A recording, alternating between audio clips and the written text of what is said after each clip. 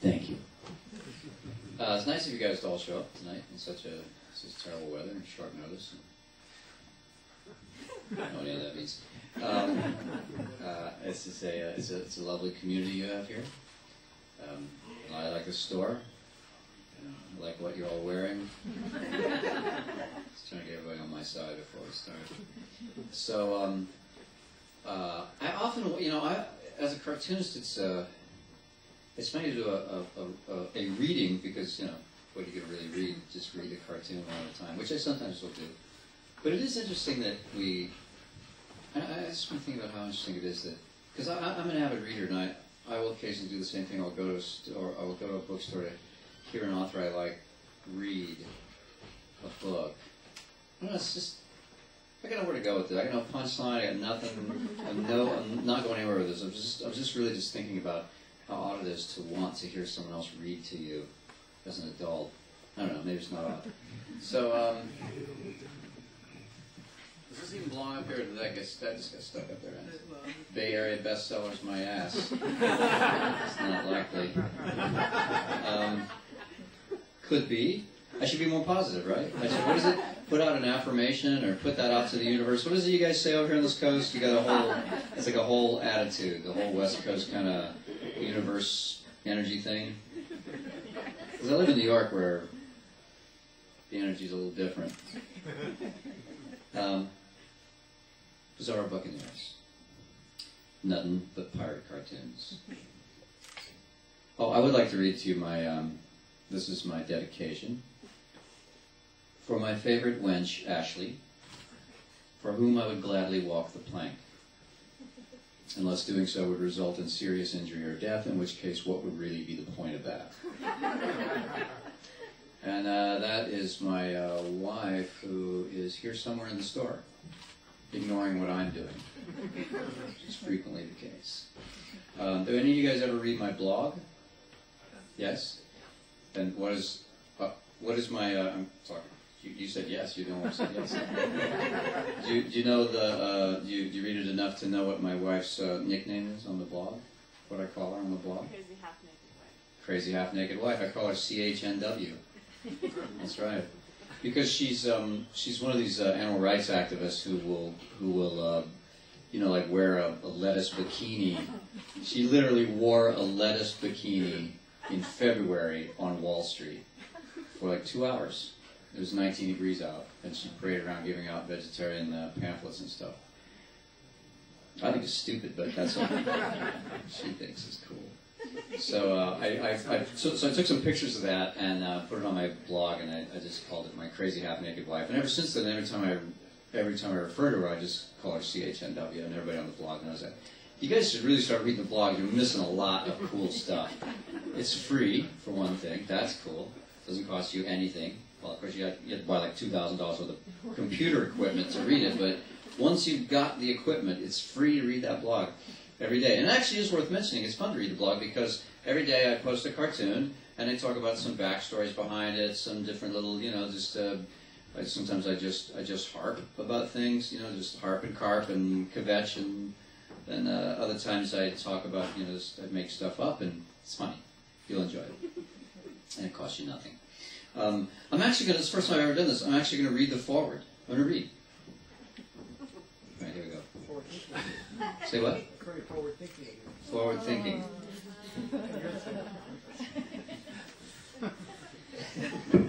You're in California. I'm going to do, yes. As like most New Yorkers, I love San Francisco. It's my other favorite city. There's this, San Francisco and New York have these love affairs going back and forth. Everybody, the residences tend to, the residents of each city tend to go live in one for 4 years and get tired of that, go back and live in the other one for 5 years and get tired of that and move back and forth, and they do this a lot. And so I'm one of those people. I love San Francisco. Even though I'm not in San Francisco, I'm in Berkeley. I love Berkeley even more. I only come to San Francisco to get to Berkeley, because you don't have your own airport. This is the best part of San Francisco. This is the best part of San Francisco. Berkeley. It's not really a part of San Francisco. Let's not split hairs, though, right? We're among friends. Right. All right, let's just affirmatively send that positive energy out to the universe. We don't read blogs, we just cut up. You're not going to get to read them. All right. Do you have security here? I mean, they're okay so far, but the front row is getting a little out of control. All right. Here's the front row. Here's the. It keeps going. This is you know, my biggest complaint about bookstores is that they don't serve alcohol the way comedy clubs do, and so the people aren't as. But this guy's ready. This guy clearly has had plenty to drink. The whole front row. These guys came from a comedy club. There's CHNW now. Wave to the crowd, darling. All right. I'm going to read the foreword now. I promised myself I would not begin this foreword with something lame like, "Avast ye scurvy knaves." And I am a man of my word. Pirates, on the other hand, were not. In reality, these outlaws were brutal, filthy, lying, flea-infested, lice-ridden, murdering, thieving, slave-trading scum of the earth. Yet now they are among our favorite sexy heroes. It makes me wonder if amusement parks and films in the next couple of centuries will glorify Earth's current ruthless dictators, serial killers, and corporate criminals. Will there one day be a series of Hollywood blockbusters with Jeffrey Dahmer or Ken Lay as the romantic hero? That's pretty good. I haven't read this in like a year since I wrote it. But for now, enjoy this book of scoundrels, malefactors, and miscreants of the past from the safety of the 21st century. The cartoons herein are arranged in chronological order, so those in the first few pages are from the earliest days of Bizarro, the latter half of the 1980s. And just as a side note, they make me nauseous. My early work is so unappealing to me, as is often the case to people of different sorts. As such, the sight of them causes... Oh, I actually do go into that. I told you I haven't read this in like a year. As such, the sight of them causes me great personal pain. That was the nausea I was referring to earlier. My cartooning skills at the time, both literary and artistic, were brutish, and it hurts me to look at them. Additionally, the older ones were drawn before... Someone's sneaking up on me from behind. Additionally, the older ones were drawn before cartoons were commonly posted on the internet, so they are not colored. I colored them for this book, however, which means they have an old-style look to the line, but a very recent approach to the color. You may not notice the difference, but to me, it's like time travel. One last note before you begin. Most cartoonists won't admit this, but one reason we love... Did you find... Hey, Mike, did you find...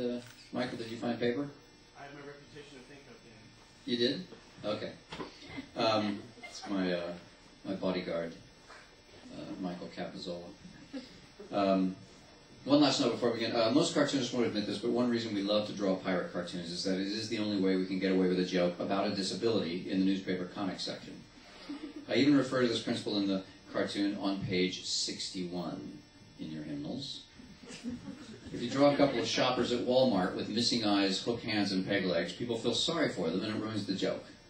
In fact, editors will foresee a day lost to answering angry emails and phone calls and may not even run the gag. For the pirate, however, any missing body parts are fair game and funny as hell. And that's it. So now I will just read an excerpt from one of the cartoons. You were right. Without the picture, it doesn't really make any sense.